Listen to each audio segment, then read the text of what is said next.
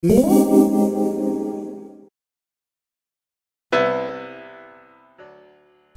back to FastGadgets. So I thought we'd do something fun today. What I'm going to do is set up SSHD or OpenSSH Server so that I can use my system to copy files back and forth, or I can look at my system remotely if I want to, so I can use Secure Shell to log in my system remotely. So there's some cool tools that we can use, and I thought it'd be a good time to go over this. So on my Fedora 25 system, the first thing I'm going to do is a DNF list, and I'm going to look for everything OpenSSH. So here are my installed packages. The ones that you will need that I'm sure of are OpenSSH and OpenSSH-Server. So OpenSSH-clients I'm pretty sure gets installed by default, but if you do the DNF list command, you can just do a quick check and find out which packages you have installed. Now I do have all three of those installed. So the next thing I want to do is I'm going to need to start the OpenSSH server. So if I do a systemctl, as a matter of fact, before I do that, I want to show you this. If I do an ifconfig, my current IP address on this system is 192.168.100. So if I try to SSH to that IP address, which is the computer I'm on right now, the connection is refused. But if I bring up, using the systemctl command, start sshd.service,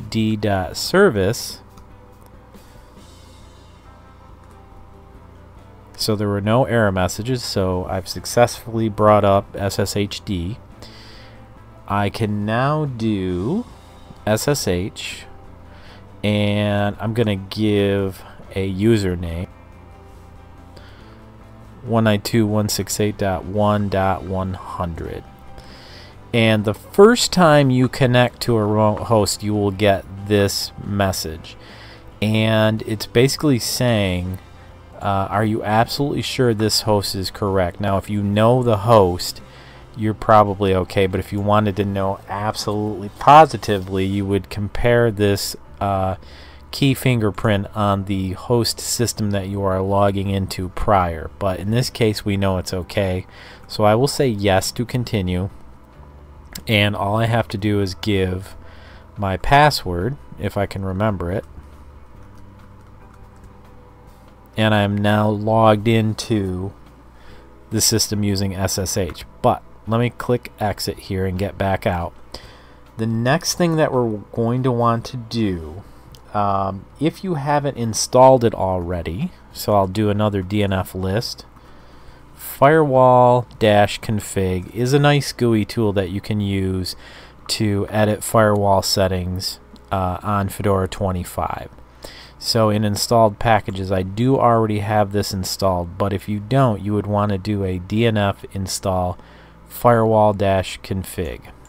Okay, so I'm just going to go ahead and run it right here from root, because I want to be anyway, and the tool comes up, and what we're looking at here is all the firewall settings, and currently I'm looking at the firewall settings for Fedora Workstation, and I can look at the different services, and one of them down here in alphabetical order is SSH, and you'll see it's clicked. So it's already clicked, and that means that Secure Shell transactions back and forth are okayed on Fedora Workstation. Okay, so that's the firewall zone we're using. Notice also in configuration we have runtime. So if I make this change now and then commit the setting, it would actually take place immediately. And then we have permanent. So I always like to check them both and make sure that SSH is allowed permanently, and it is. For the most part on Fedora systems, SSH is one of the very few services that are allowed by default through the firewall. So something to keep in mind. Okay, so I'm going to go ahead and close this. I do not need to commit it because it's already working. And if I wanted to have the SSHD service always running, I would issue a systemctl enable sshd.service. Now on this particular system I don't want to do that because this is actually on my laptop. So if I did do this, basically on every reboot I would be running the SSHD service and advertising that people can connect to my secure shell service, and I only need it from time to time to connect to it. So instead of doing that, I choose not to, and I issue the previous command that we did, which is systemctl start. Now if this was my desktop system and it was on all the time and I needed to get access remotely from other systems, I would probably use the enable command, but since it's my laptop and I only want it on right when I need it for security purposes, I leave it disabled. So I would issue this command, and then when I was done, what I could do, and should do really, it's not something you want to advertise on a regular basis, I would issue a systemctl stop SSHD service when I'm all done. So what I'm going to do now, I'm going to slide this system over a little bit, and I'm going to go to, my MacBook system, and I'm going to test and make sure that I can actually log into the system remotely. We want to make sure on another system that we can do that. So I'm on the MacBook system now, and first thing I'm going to do is just ping the IP 192.168.1.100, and I can successfully ping.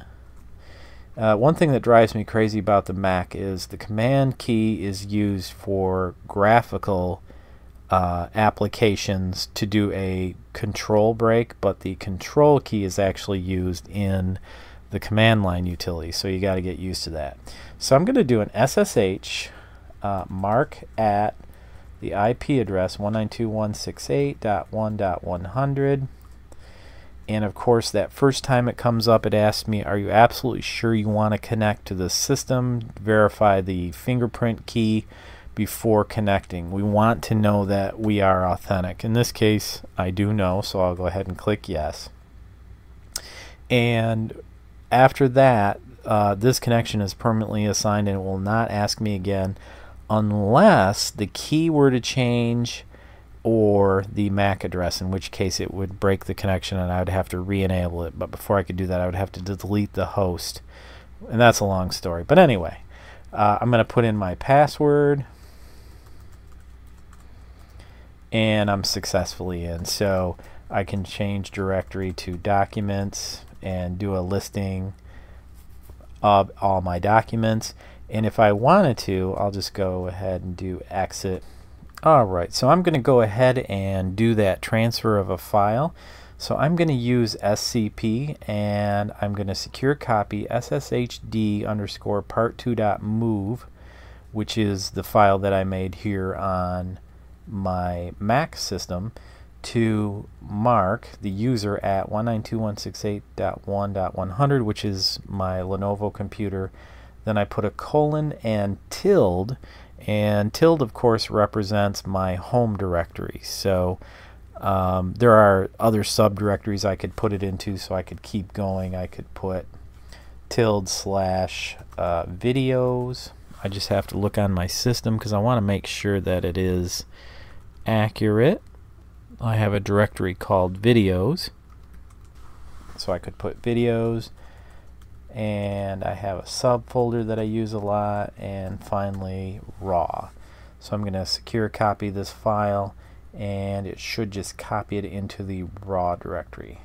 And of course it asked me for the password, so I put in the password of my remote system, and it begins the copy. So this file is actually a decent size. It's about 400 or 500 megabytes, and it's actually going to do the transfer in less than a minute, which is really nice. I don't have to go find a thumb drive, pull out any USB cables and so on and so forth. I can just go ahead and effect the transfer, and then I'm done. And of course with SCP, once the transfer is done, SCP automatically disconnects, and you would have to do another connection if you wanted to do it again. Or you can use SFTP, which is cool too. 192.168.1.100.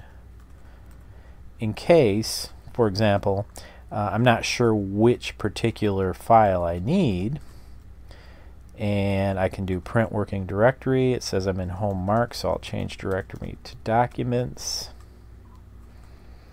and I can do a listing of everything in here. And if I needed to, I could grab an individual file and pull those files out. So pretty cool tools. SSH, SCP, Secure Copy, and SFTP, Secure File Transfer Protocol. And of course, when I'm done over here, I'm going to go ahead and issue the stop systemctl stop sshd.service. And if I go back over here, looks like I exited out of all my sessions, so I will reopen terminal window. And if I try to SSH again into 192.168.1.100, say connection refused, you cannot get into the host. So security wise, I know that that service is back down. The cool thing about this tool is I've used it so many times when I needed 2 or 3 files, and even larger files. As long as your Wi-Fi is decent or you are plugged into your network, you can transfer files really quickly. It really makes things easy. You don't even have to get up. So it's really nice. And if you had a centralized server, you know, you might want to put Samba on there, SSH on there, so you can do SCP, SFTP, and SSH, all those cool tools. So hope you enjoyed the video, hope it helps out, and I look forward to seeing you on the next video.